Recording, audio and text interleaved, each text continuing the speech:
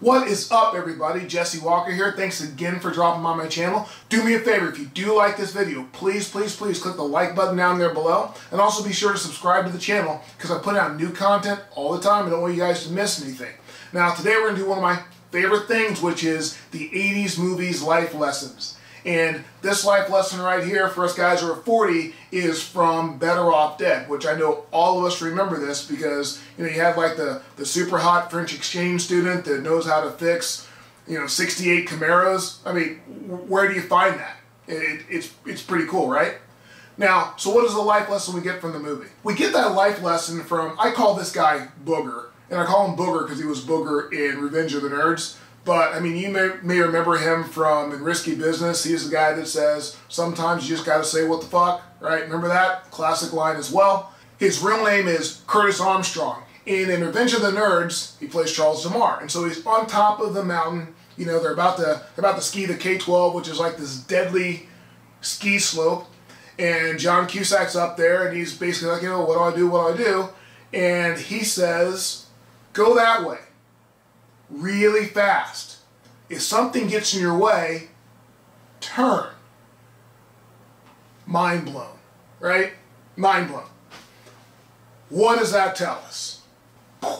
It's very similar to when people say if you keep on doing the same thing over and over again expecting different results, then you're insane. It's very similar to that, but not exactly the same. Really what it's saying is you've got to take life head on. You've got to go and fix things the second you know they need to be fixed. And you've got to do it fast. You got to do it fast because you do not have time to waste. We are mortal. You do not have time to waste. You're going really fast and you see an obstacle. You've got a couple of choices. Now, you can try to crash through that obstacle or you can navigate that obstacle. And when you navigate that obstacle, it may mean going around it, going over it, maybe knocking the obstacle out of the way using some sort of tactical ability you have. But the point is, you don't let that obstacle stop you. See, when Lane was skiing down that mountain, he's got to go really fast. And he's got to turn, he has to navigate those obstacles and keep on going fast if he has a hope of number one, surviving, and number two, winning. Same thing for you. When you're going down that hill really, really fast, you've got to navigate those obstacles because you don't have the option of crashing and getting stuck on that obstacle. Even though on my channel I'm mostly speaking about fitness and health, and this does apply to fitness and health, this applies to everything in life altogether. But just for your fitness and health goals, think about it this way. Maybe all of your life you've been able to eat what you want, go to the gym occasionally, and still not get fat, or still not get sick, or still not get weak. But what happens as you get older? As you get older, things change. So now your obstacle is, well, now I'm older, I'm starting to gain some weight, I'm starting to get weaker, I'm starting to get sick. What are you going to do? You're going to turn. You can't keep going the same way you were going before. You got to turn. So you go really fast, something gets in your way, turn. I mean, it's magic. He's like a freaking genius, right? He says the most simple things, but they are incredibly profound. You know what's funny? There's also a second lesson in this movie, and this is a lesson in perseverance. Do you remember the $2 kid? Wow. That kid was like a rabid dog. I mean, he would not let go of that $2 for anything. And I'm thinking, this kid's putting skis on his bike, he's skiing down the K-12, chasing Lane to get $2 friggin' dollars. He goes out and he gets all of his boys rounded up, chases Lane around in the middle of the night to get $2 friggin' dollars.